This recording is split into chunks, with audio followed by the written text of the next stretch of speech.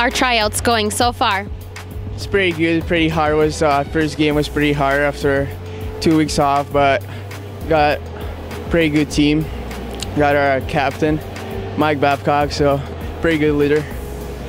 You recently won the Clark Cup with the Indiana Ice. Describe that experience. It was unreal.